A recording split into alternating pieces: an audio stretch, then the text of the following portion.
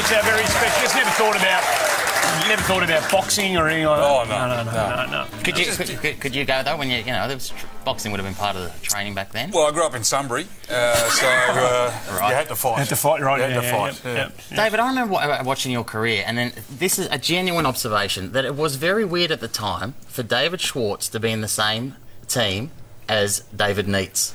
Yeah. To have two key position players whose surname finished with Z. Look, I'm here to ask the hard questions. But I just thought it was very noticeable at the time. Well, we got confused all the time. All the time. I actually lived in Camberwell, and my next door neighbour thought I was David Neitz for 4 years. 4 years. Well, it's such an easy mistake to make, though, because, you know, playing at Melbourne, both doing well, there's two Davids, you know, you're both key position players, you're both Hall of... No, we're not. No, it's an easy mistake to make. How did you... Ox, how did you... 4 years, you say? Yeah. How did you tell... What did you do with your neighbour? How did you handle it? No, I sold and... Yes. broken heart. Get out of there. She said... I remember she saying, good luck, David, and I kind of walked away, and I don't think she ever knew. Like, I still don't think she knows now. It was an easy mistake to make. Let's move on from the whole David Schwarz, David Neitz thing. Let's have a look at some more of your highlights, mate, because you could really do anything, mate. You could take a big mark. You could take a big mark. Look at this. Oh, look at that. Hey, you're guilty. What? Sam. Jeez, you're good on the lead, weren't you? And a straight kick for goal. Good on you, David. Thanks, Sam. That's very awkward. Yeah, I know. Sorry. Not as bad as the Hall of Fame bit, but anyway, we'll keep going. Hey, can we go back to '94? Because there was a period of '94 where you were, in the minds of many people, and you can see why. Look at that. The best player in the competition. People were saying this bloke has now arrived, well and truly. Started in '91.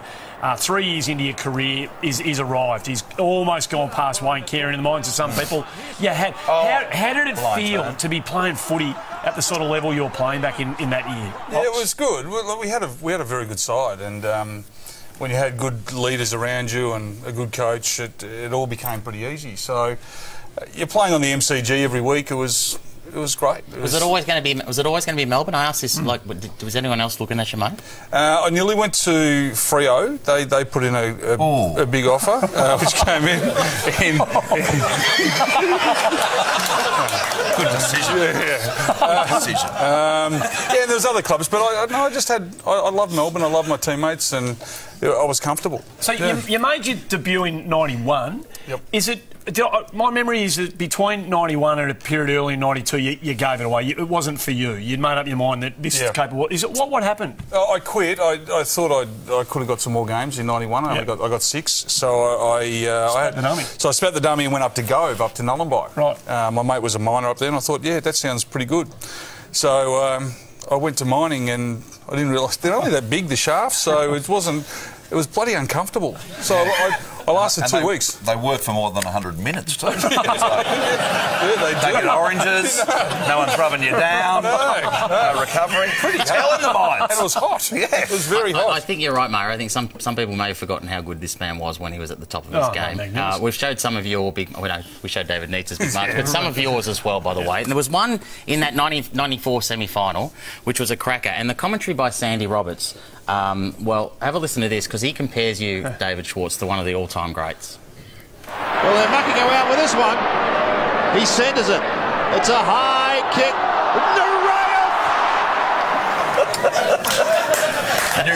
Nureyev, that's right. Now we never play at the highest level, but I can't imagine a higher praise from a commentator than comparing your mark to Soviet ballet dancer Rudolf Nureyev.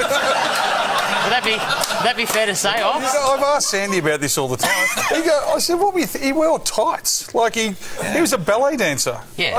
I still don't get it. I look at that. I look at that and I do think, like, what was he thinking? Because that Grand Jeté is got Baryshnikov written all over it. Hey, you meet some really influential people along your way in any footy career, certainly one as long and at times as challenging as yours. How influential was a figure was Neil Baum for you? Oh, he was unbelievable. He just came in at the right time. He had this persona and he had this reputation that he was a hard man, and we've all seen the vision of him. So we kind of were fearful when he arrived. Yeah. He came along and we just clicked, and it became. He was just a ripper. He got really small feet there. But he was just huge man, tiny feet. But he was just. You reckon he should have coached longer? Oh. Yeah. It got a bit ugly with him and Joe towards the end, but he was fantastic. Actually, I did have a bit of a run-in with him at one stage. He had the favourite car spot. So at the Junction Oval, parking in St Kilda is pretty rare. So he had his spot, and I just bought this new car, a Honda Prelude. Like beautiful blue and low, and I didn't want to park it in the St Kilda street, so I thought I'll just park in Barmy's car spot. And so I walked in and I was speaking to Jackie, who was on reception, and Barmy came steaming in, and I thought, I've never seen him angry, and he was fuming. And he said, who's this Theo X parked in my car spot? And I kind of looked and I said, Barmy, it's me. And he looked at me and I said, no, it's the Ox.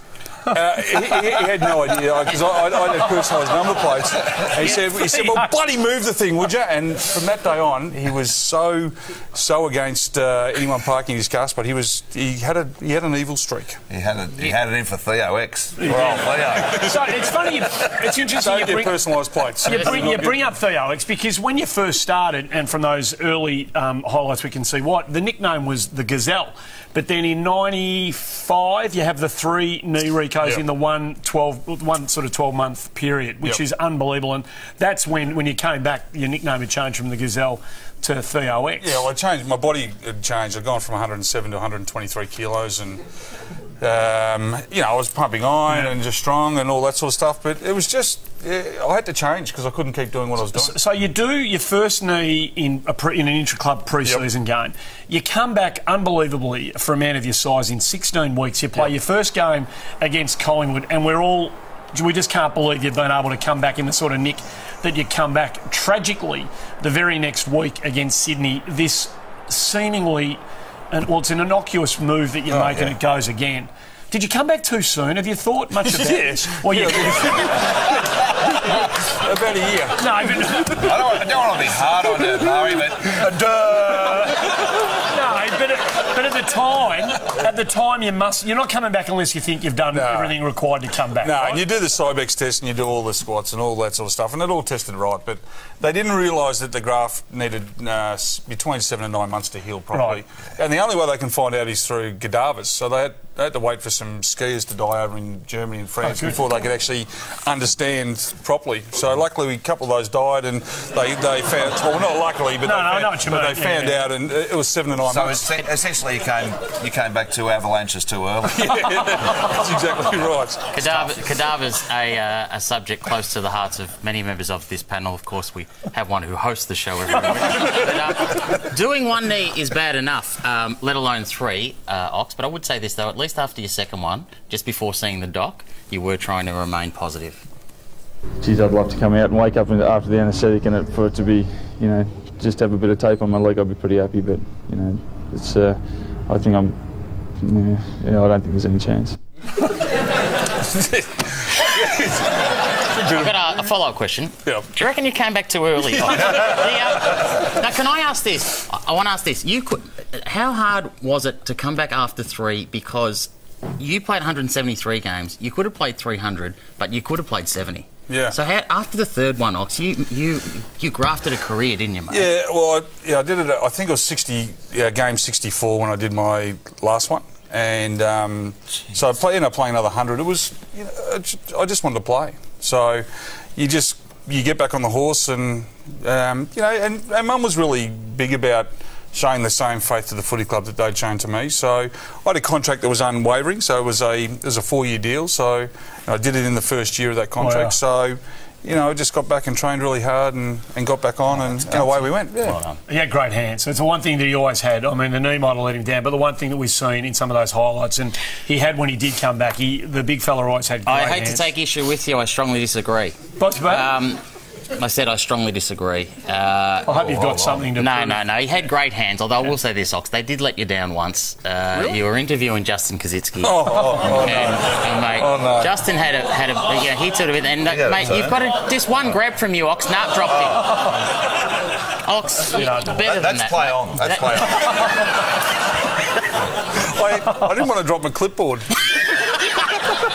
Fair enough. That was scary. No, that is scary. Yeah. And the funny thing was, he just, after he came to, he said, how did I go? I said, oh, yeah, you smashed it, mate. You're unbelievable. So, mate, your contribution to the game continues, of course. Your life post-playing in the media has been a great success, and it continues to this very, very day. Thanks for coming on the show and having a laugh with us. David Schwarz, our very special guest. Don't go anywhere, folks. Heaps more still to come on the front bar on the other side of this.